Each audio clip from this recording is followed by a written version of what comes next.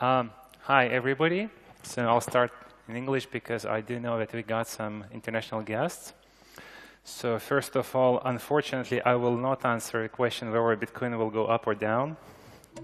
That's not the point of the presentation, but I just wanted to discuss a little bit more the whole ecosystem from the 40,000 feet height to see where it's going.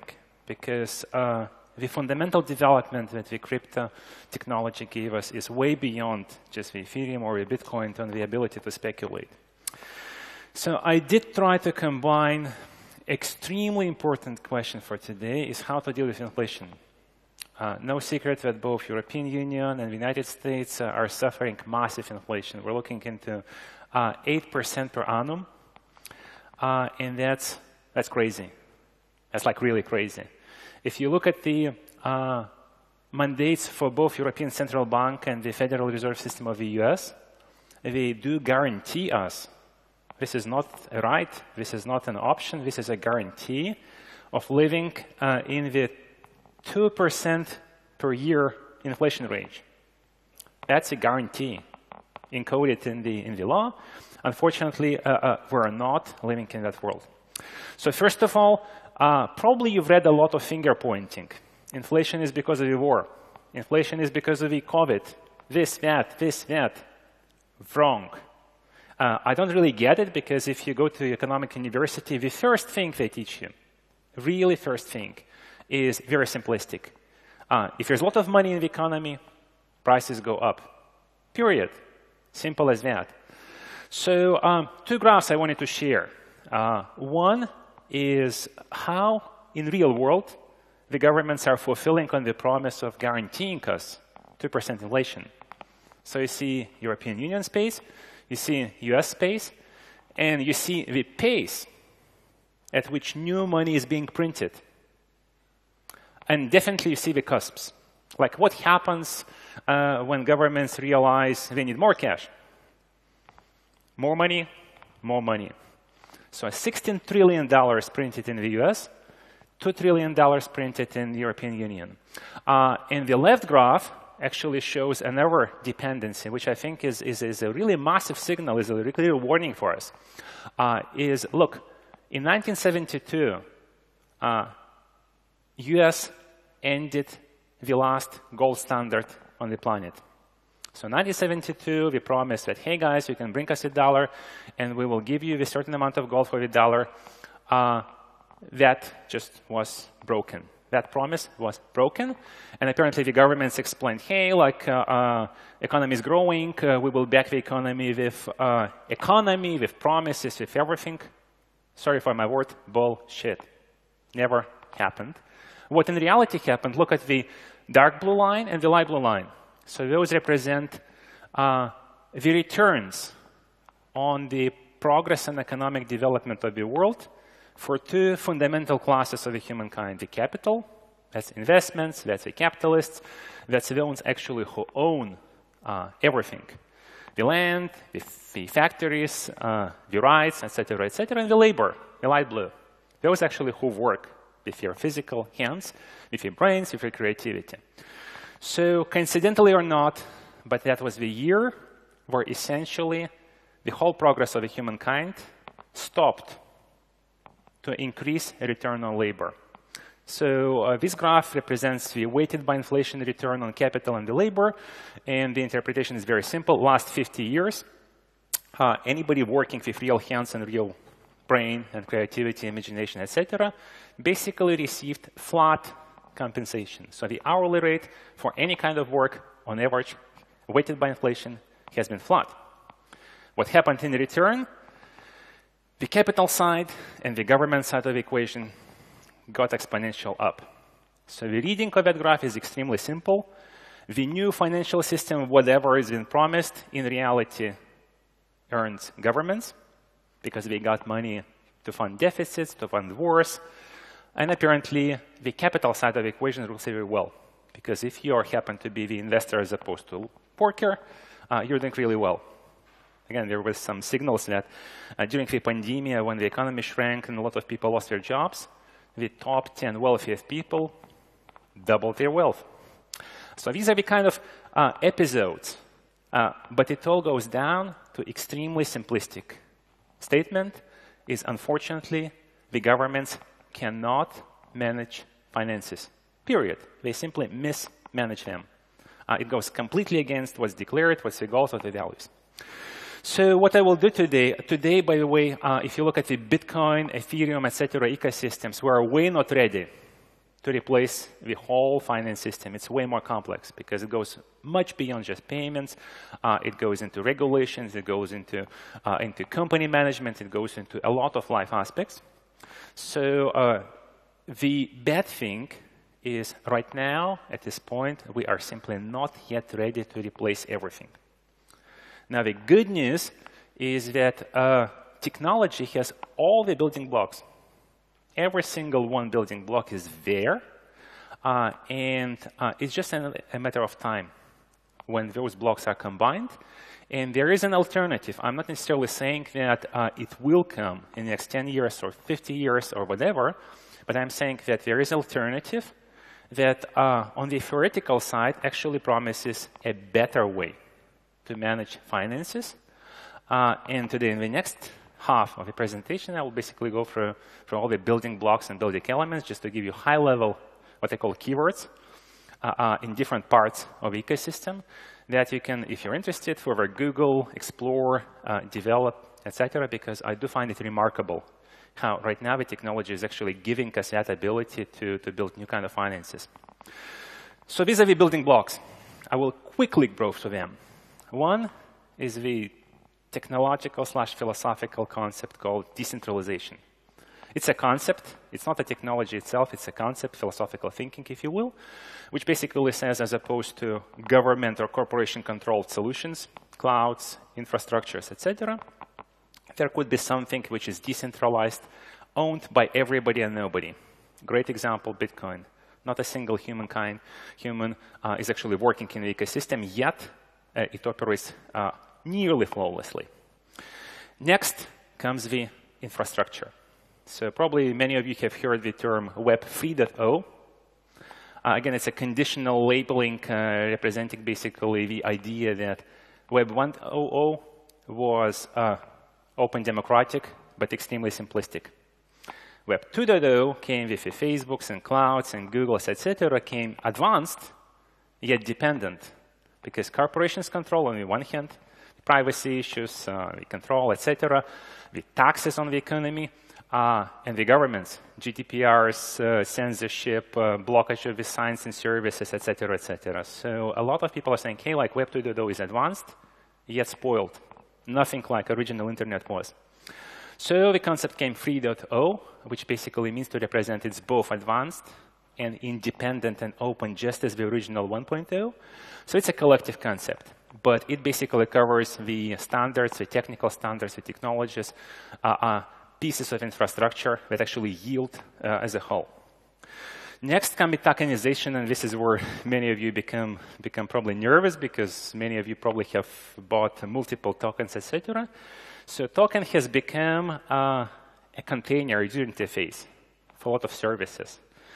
You can buy a token that represents a voting right. You can buy a token that actually represents an investment. You can buy a token that represents you this or that. So as of now, the very simplistic way of interacting with the new world is basically through a token, which typically is managed through wallets, exchanges, etc.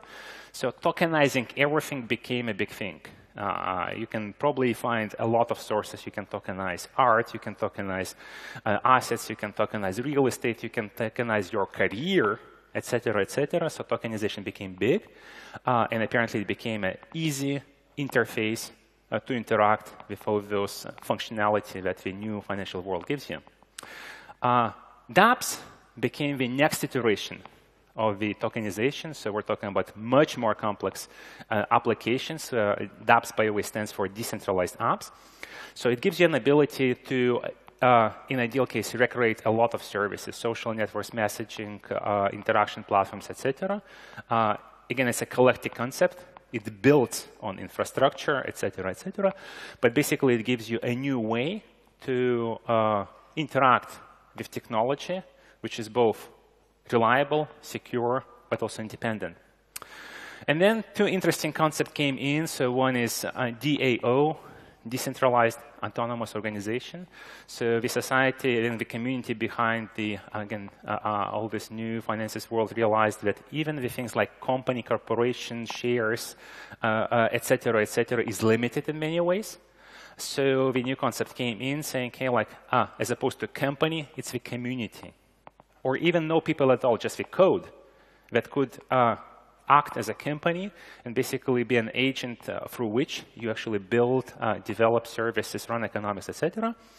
And then the ultimate king came a currently completely utopian philosophical kind of idea that ultimately could hire individual government services, identity, security, health coverage, social security, infrastructure, etc., as pieces. You simply order different pieces. Hey, I want a passport, so I buy in a service which grants me identity, etc., etc. So cumulatively, those pieces, if combined, interestingly, they do cover every single aspect for the modern financial system.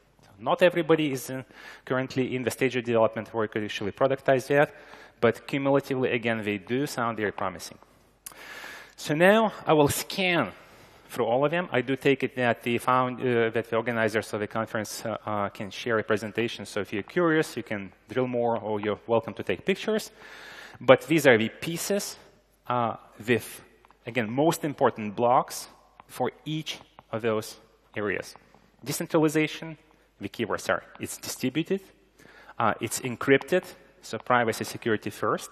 It's trustless, means the code is the law. You don't have to trust people. You don't have to trust organizations. Everything's there. It's unconditional. Means nobody can control, nobody can apply censorship, etc. Second is infrastructure. Apparently, it consists of several blocks. One is the transactional, so smart contracts and protocols. It's a distributed continuous ledger, which basically stores all the sensitive information and provides a point of reference. It's the decentralized storage. So many of you probably are familiar with the torrents-like protocols, but there are more advanced versions of that. So basically, it grants you access to data in a decentralized way, again, which is independent on anybody. And apparently, the discovery. Again, it could be delinked from companies like Google or Facebook or Apple, and it could be built on the infrastructure. So these are the most important pieces in infrastructure itself. Again, tokenization builds on a couple of kind of basic principles. One is definitely it follows the open standards. It's very secure. It's typically, until now, has primarily been used through wallets or exchanges. And apparently, it had to be connected to various other pieces for liquid protocols, providing liquidity, swappability, exchange, etc., which provided by the exchanges. So these are the most common keywords you will come across in that specific topic. dApps, as I mentioned, this is the kind of new paradigm. So if you thought of Google.com or Facebook.com as typical Web 2.0 product, so the dApp or the dApp products, again, could potentially completely recreate those, yet missing a little bit of the, say, capacity and the technical abilities, but they are built on web standards. So the good news is everything that the web, JavaScript, HTML, CSS, etc., has been built on is applied. So you don't have to learn again. It's decentralized. It's built on all the decentralized infrastructure.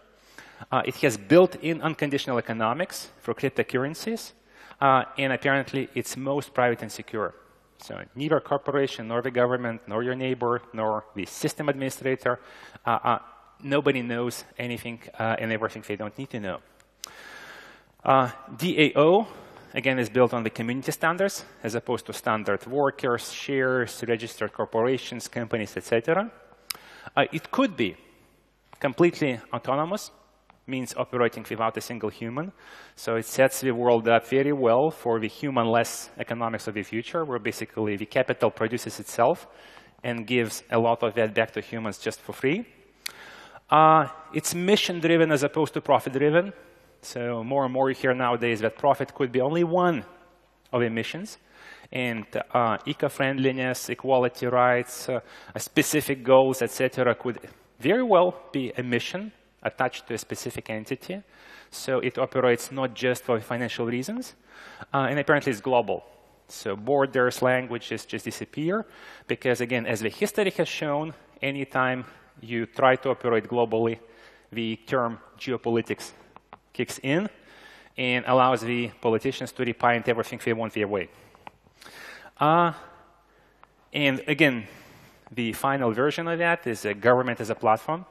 Again, currently, you will probably not meet any specific requirements or specific specs, but it's more like a vision versus an utopia versus what's available in reality. But on the surface, a lot of the physicists behind that concept sound really well. Basically means it's open platform for people to interact with services.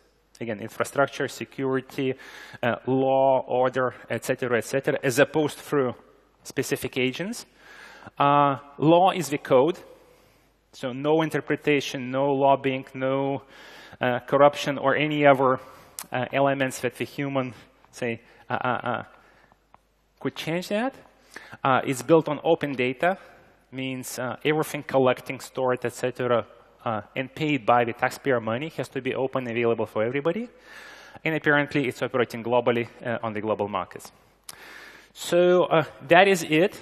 I do understand we have 1 or 2 minutes of questions, but for now, thank you for your attention.